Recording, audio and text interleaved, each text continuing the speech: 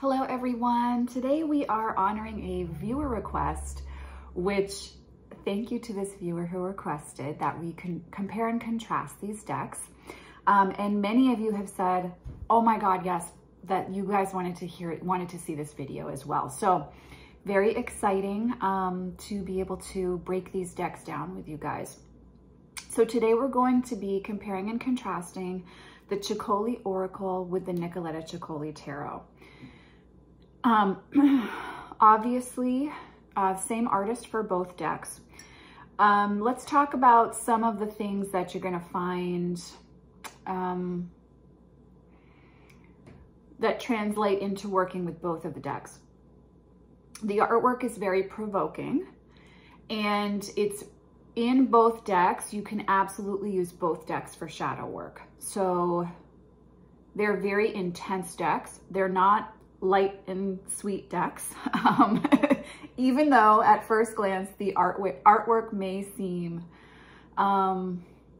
sweet, it's actually quite sinister, typically when you're working with the two decks. So both decks do shadow work beautifully. And the little white book in the Ceccoli Tarot case / small guidebook in the Ceccoli Oracle case, it's interesting because you do want to give a once over to both of these for sure. There's some prompts in the small meanings for each card that are definitely going to give you some insight and allow you to kind of shift perspective, look at a traditional card meaning in the Ceccoli Tarot case from a new perspective. Again, you're getting some fresh insight. So they're definitely worth reading. If it comes down to like, which one do you want to read? The Ceccoli Oracle has a little bit more meat to it, in my opinion, insofar as how it will translate to interpreting the cards in a reading. Okay, so this is definitely one that you want to give a read to, but I would encourage you to give a once over to the card meanings for each of these, because again, like I said, they're going to give you a perspective shift, and they're not traditional Rider-Waite-Smith type meanings at all in either of these cases, even though the Oracle deck is a separate entity unto itself. The artwork is definitely Ceccoli style in both. And like I said, there's a sinister underlayer to the pretty sweet initial glance at the artwork. Both work well for shadow work. Of the two, in my opinion, Ceccoli Tarot is a little more intense in regards to shadow work, and definitely like 100% shadow work focused. It's a tarot deck that I don't really use unless I'm doing shadow work or I'm really getting into the nitty-gritty for a client or myself into a certain situation at hand. So it's not, neither of the decks are for the faint of heart. Ceccoli Oracle is more user-friendly. So if you're a little scared, uncomfortable, unsure of Ceccoli's artwork, and you've heard from a lot of us that it's this incredible deck, but you're worried that it's going to be a little too confronting, I would say start with the Ceccoli Oracle. The Ceccoli Oracle also clarifies a tarot deck beautifully in a general reading. So I would say the Ceccoli Oracle can go more of a crossover focus for you if you are wanting a deck that you can use not just for shadow work, but also as a clarifier, also in regards to traditional divinatory readings, then I think you'll find Ceccoli Oracle may be a direction that you want to go in. Also in both decks, because they're Scarabeo decks, there's multiple languages in these decks. So it looks like you're getting a fair amount of information, but you've got to remember only a quarter or an eighth of this is going to be in your chosen language. Sip of tea. We're doing a lot of talking today. I'm recording this on Wednesday the 2nd, which is also Imbolc. So Imbolc blessings to all of you, for those of you who observe. So let's get into the decks themselves. So here's the Ceccoli Oracle, and here is the Ceccoli Tarot. The Ceccoli Tarot is the traditional Scarabeo tarot deck size. So just be aware of that. They're very slim width-wise, and then length-wise is a traditional tarot deck or a typical tarot deck size. Backings are reminiscent of each other, so they do pair nicely if you have them on an altar or a sacred space together for sure. So if that's something that's, you know, that you're considering as you're trying to decide whether you get both or not, or you only purchase one, and if so, which one, they definitely dovetail together nicely on an altar, but they're still separate entities, and you can see that. Can you use these two decks together? Absolutely. Trigger warning, you know, that's going to be an intense experience. I'm not going to lie to you here. In my opinion, the Ceccoli Tarot is balls to the wall intense. Ceccoli Oracle, like I said, is a little bit more user-friendly, and you can get some more, maybe lighter meanings out of the Ceccoli Oracle for sure. Let's talk about the artwork for a second. The Ceccoli Tarot, for the most part, there's more going on in the imagery than in the Ceccoli Oracle, and you have a much smaller, let me just find an example of this for you guys. You have a much smaller card space. So this can feel a little bit claustrophobic sometimes. I think that that's intentional when it comes to shadow work, and so therefore is a plus in this situation, because again, you're not going to be, most of us aren't working with Ceccoli Tarot all the time. Okay, we're giving ourselves a break, right? So quick disclaimer, shadow work isn't something we do all the time. It's something we do to understand the wounded aspects of ourselves and to integrate them when we're at a place in our path where we feel grounded and ready to enter into that, okay? So when we're ready to examine something and we feel supported in that examination at this point in time, right? Like immediately after you get triggered by something and you have maybe you have an anxiety attack, or you have a meltdown, or you just act in a way that, you know, you're not proud of, may not be the exact moment to jump into tarot work, okay? So I'm gonna just compare and contrast here so you can see. So again, this can feel a little bit more claustrophobic because it's a smaller space, whereas you've got more card space for the image to occupy in the Ceccoli Oracle, okay? But you get a feel just from these two images of the artwork. It's going to be very lowbrow pop, surrealism, and it's artwork that's going to put you in the space of the girl. In the way I experience these decks, when I'm interacting with these images, I'm typically the girl. And how am I interacting with my environment? And that's cluing me into the shadow work that I'm doing at any given point in time and what the lesson is.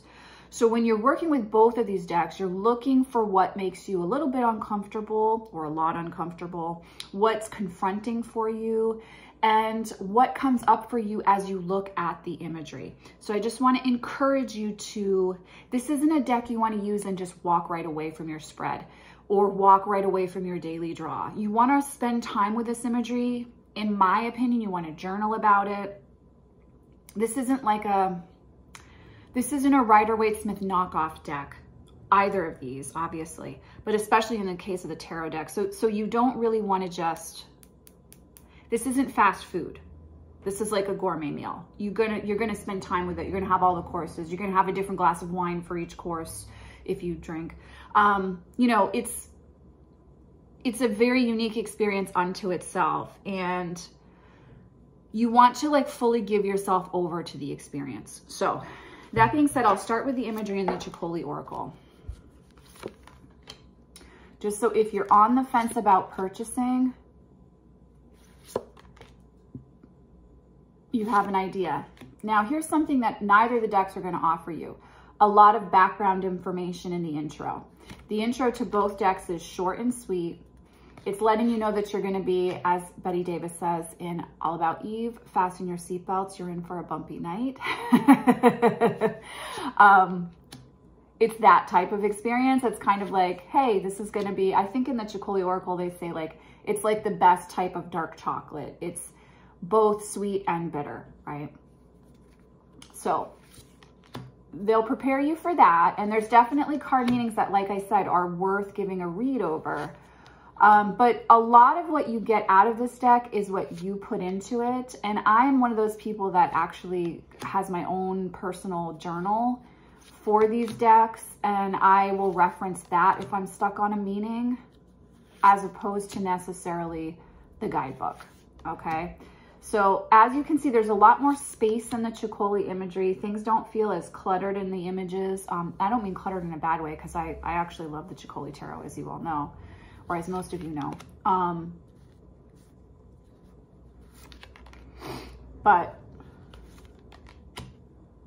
you've got a little more space. It's a little lighter. It's a little airier, the Ceccoli Oracle, as opposed to the Ceccoli Tarot. So that's some examples of the artwork in the Ceccoli Oracle.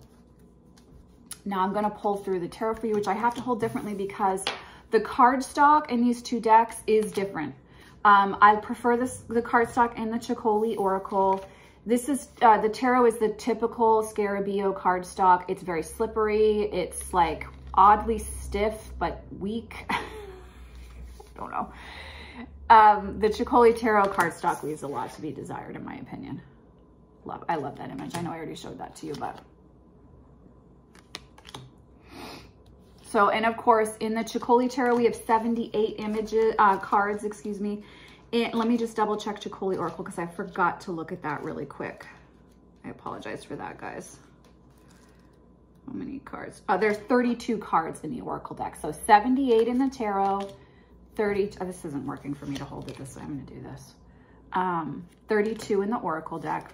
As you can see, this cardstock's a lot shinier. This cardstock's not matte, but it's closer to a matte cardstock experience.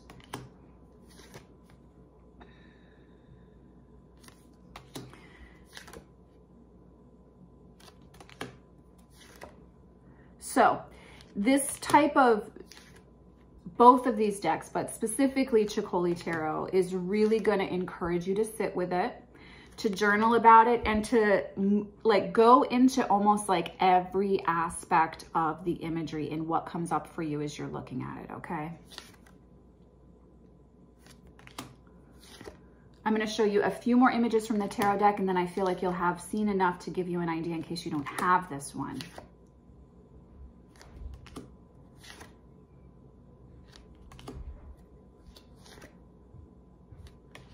And I'll do one more. Here we go.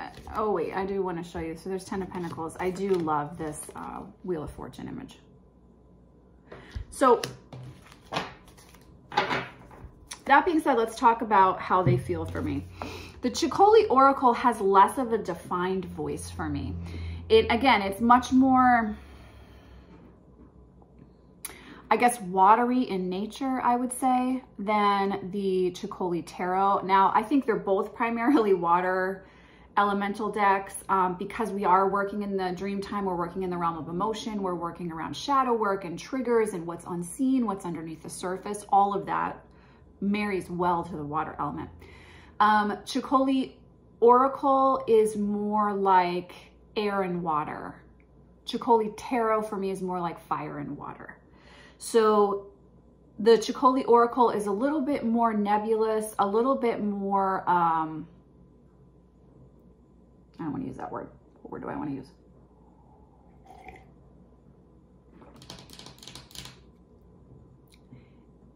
It can feel a little bit more normal, whatever that means, than the Ceccoli Tarot. The Ceccoli Tarot is just intense. It's not for everyone.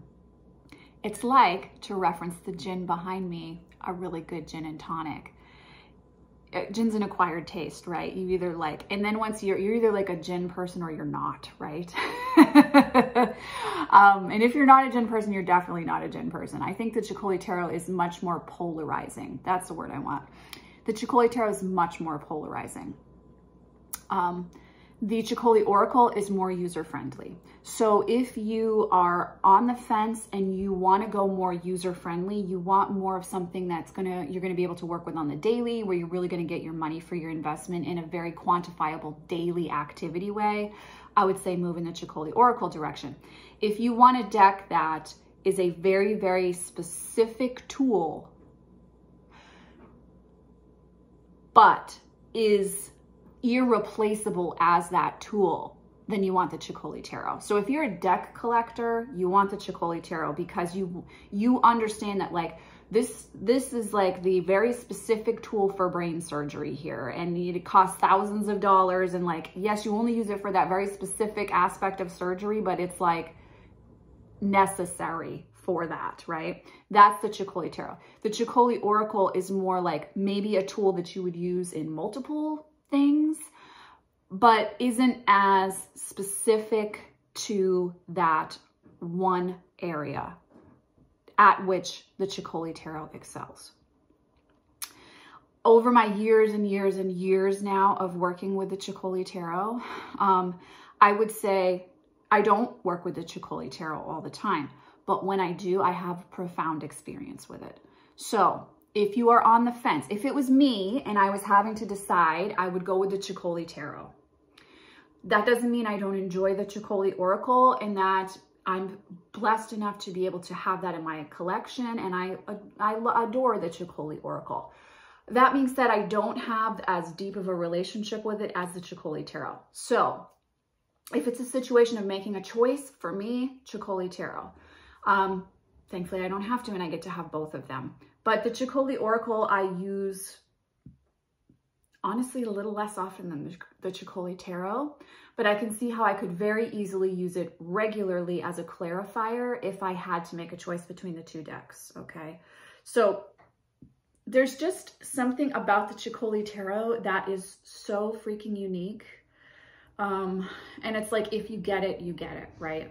So it's very much that type of a feeling and an experience with her. The Ceccoli Oracle is a little more user-friendly, a little softer around the edges, but is, again, wonderful as a clarifier and dovetails nicely with the Ceccoli Tarot for shadow work, or another shadow tarot deck of choice.